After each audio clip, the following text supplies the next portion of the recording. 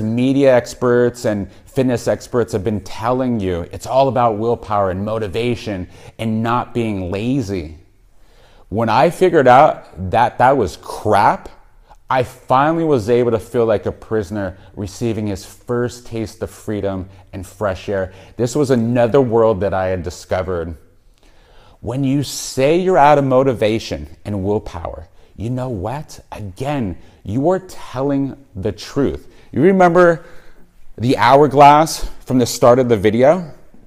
Modern life and careers are set up to drain our willpower and motivation, just like the sand in this hourglass. It's not your fault. When challenges come up, we don't have a process to navigate our way safely back on track.